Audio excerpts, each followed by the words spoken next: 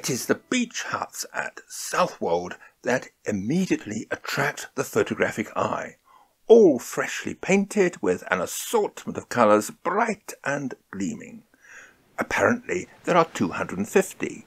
Walk out onto the pier and they stretch into the far distance. I had the good fortune to visit on a day of showers, and fortunately the rain cloud was at a safe distance, but making an incredible difference to the photograph.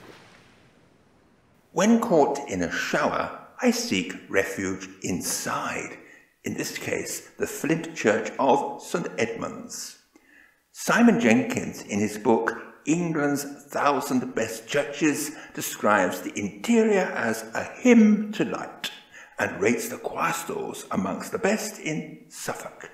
He also is complimentary about the exterior and celebrates the work of the Suffolk masons. The town is built around several greens created after a devastating fire in 1659, and the lighthouse is Victorian. Not quite where you might expect it, but crammed in between buildings, a little further inland and some distance from the sea. If churches are your thing, then the wonders of Blythburgh are not far. By all means, take the car, but an easy level walk is for the taking from Southwold Beach to Blythburgh Village, via the harbour on the River Blythe, and you can always return by bus. A flat landscape is more challenging photographically than a hilly one, where the contours are made for you. Time to search out for some upright features to break up the landscape and a decent sky. Now that can be more difficult. The woodland stretch was useful, but I have broken up the wide expanses of angel marshes with foreground reeds.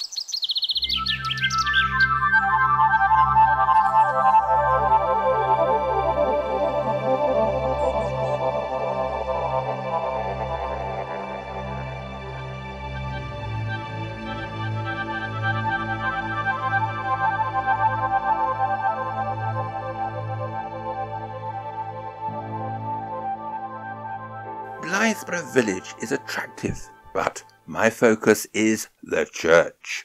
The interior is renowned for the roof, its glorious feature being beautifully carved angels running above the nave from west to east.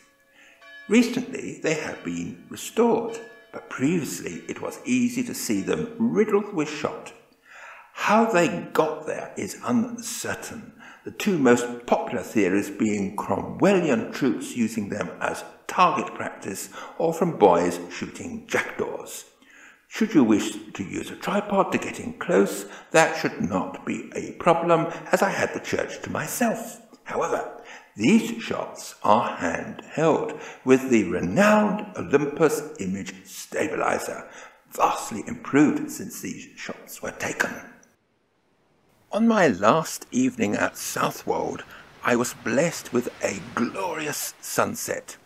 Having previously explored and crossed the River Blythe from the harbour to gain access to the Common and Blythburgh, I knew that the best viewpoint for a setting sun was from the river.